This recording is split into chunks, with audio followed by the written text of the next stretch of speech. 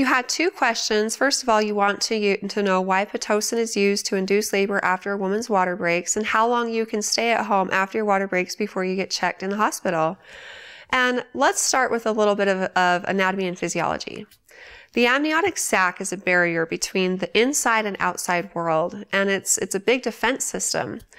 You've probably heard that there's bacteria all over our skin and in the gut and in the vagina that helps to keep bad bacteria away.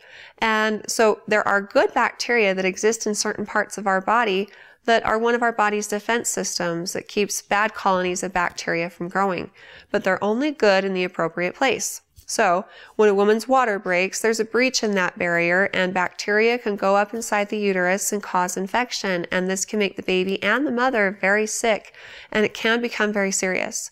So if at any point in pregnancy you feel like your water broke, you need to go to the hospital and get checked out. If your water is indeed broken, depending on your gestational age and circumstances, the doctor will determine what interventions are most appropriate at that point.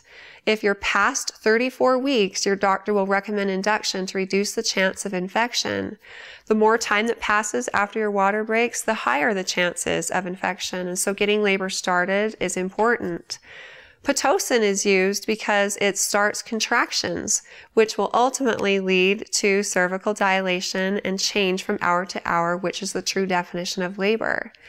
If a woman goes into labor spontaneously or starts to have contractions spontaneously, her brain has released oxytocin, and oxytocin acts on the cells of the uterus and makes it contract. So we're just mimicking that by putting oxytocin, also known as pitocin, they're the same thing. They act on the uterus and make it contract. And so we're essentially getting contractions going, which cause the baby's head to put pressure on the cervix, and it begins to thin out and open up so the baby can come through and be born. And of course, again, we want this to happen because the more time that passes from the time your water breaks till the time of delivery, the higher the risk is for infection. Now, a lot of women want to know, what is it going to feel like when my water breaks? And it's not always obvious. In fact, most of the time when women experience their water breaking, they're like, and they just had an uncontrollable little leakage of fluid, and they probably wonder if they peed their pants. And you wouldn't be the first or last pregnant lady to pee your pants. So if that happens, that's okay. But if there's any question about what it was, then go to the bathroom, empty your bladder, and then put on a pad or a panty liner. And if you continue to leak fluid, don't wait long at all. Go to the hospital and be evaluated. And there's tests that the staff there can do on the fluid to determine if it is indeed amniotic fluid or not. And of course, if it is, then your water's broken and your doctor will decide what interventions are most appropriate at that point. It's usually just a trickle of fluid because the baby's head is acting like a good cork and preventing a lot of fluid from coming out at once. If the baby's head isn't acting like a good cork, then that's when you see huge gushes of fluid like on the movies where it's like, clean up on aisle 10. And one of the risks associated with this is that there could be a loop of umbilical cord that beats the baby's head to the cervix, and so it can slip out. And then when the baby's head drops down, it applies pressure or compression on the umbilical cord. This is called a prolapsed cord, and it is an obstetrical emergency, and when this happens, the woman needs to have an emergency C-section.